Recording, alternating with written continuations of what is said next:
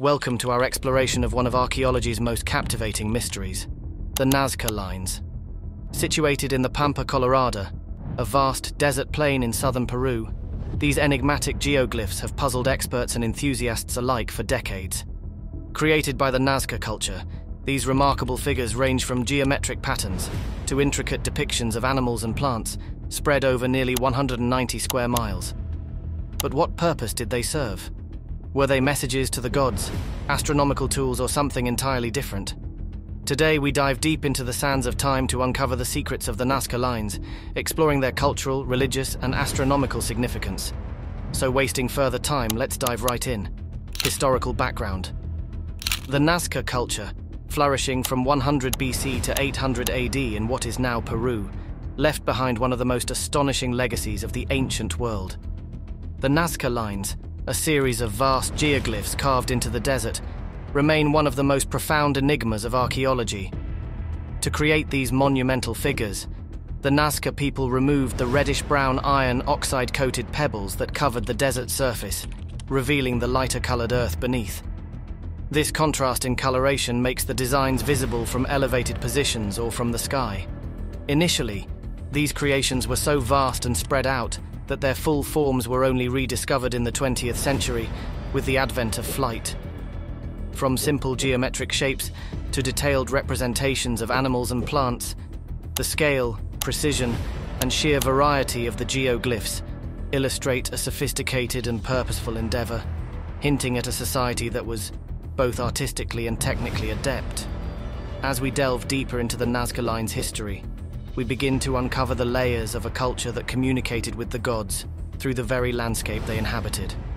Cultural and religious significance. The Nazca Lines are not merely artistic expressions, they embody the spiritual and cultural ethos of the Nazca people.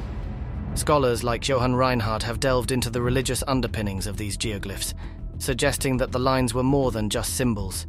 They were pathways connecting the Nazca with their deities. In a landscape where water was scarce and precious, it's believed that these figures were integral to religious practices, aimed at invoking the gods' favor, particularly for rainfall and fertility. The shapes of animals and plants, often depicted in the lines, are thought to represent figures of veneration, each with a role in securing the community's survival. Water, in the arid environment of the Pampa Colorado, was akin to a divine element, and the Nazca's reverence for it is evident in the geographical spread of the lines. They converge on areas believed to be ceremonial sites, suggesting gatherings where rituals were performed to honor the gods of water and fertility.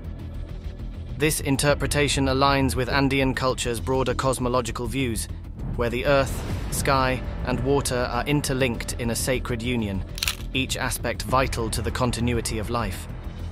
The complexity of the geoglyphs, which include representations of animals like the monkey, spider, and hummingbird, further underscores their cultural depth.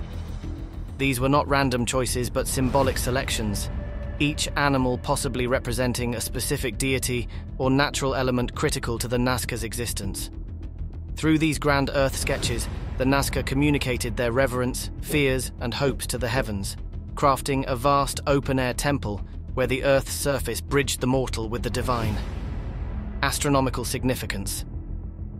While the religious interpretations of the Nazca Lines are compelling, another fascinating perspective considers their astronomical purpose. Pioneering researchers Paul Kosok and Maria Reicher were among the first to propose that the geoglyphs functioned as a vast astronomical calendar, with certain lines aligning to key celestial events like solstices and equinoxes. This theory posits that the Nazca people, deeply attuned to the cosmos, used the lines to mark significant moments in the agricultural cycle, guiding their planting and harvesting activities. However, this astronomical hypothesis is not without its critics. Subsequent studies have shown that while some lines align with celestial phenomena, many do not, casting doubt on the idea of a comprehensive solar calendar. Yet, this does not entirely dismiss the line's celestial connections. The Nazca might have used selective geoglyphs for specific astronomical observations, aligning only those of particular significance to their cosmology and calendar. The debate over the line's astronomical role underscores the broader challenge in interpreting prehistoric artifacts. Without written records or direct testimonies, we're left to piece together meanings from the physical and contextual clues left behind. Whether the Nazca Lines served as an observatory, a religious site, or a complex amalgamation of both, their alignment with natural and celestial elements highlights the Nazca culture's sophisticated understanding of their environment and its cyclical patterns. In this interpretation, the lines are a testament to the Nazca's keen observation of the skies, an ancient people charting the heavens not just for scientific curiosity, but for their very survival, integrating astronomical precision with their spiritual life and agricultural practices. Theories on creation and purpose. The enigma of how the Nazca Lines were constructed with such precision and purpose continues to fascinate scholars. Some theories suggest the Nazca people used simple tools and wood stakes aligned with strings to maintain the line's straightness and shapes. This methodological approach indicates a high level of planning and community organization, suggesting that the creation of the geoglyphs was a significant undertaking, possibly requiring the cooperation of the entire community. Debates about their purpose are equally varied. Beyond religious and astronomical interpretations, some scholars propose that the lines served as a part of water-related rituals, with the geoglyphs acting as a plea to the gods for rain, which was crucial in the arid environment.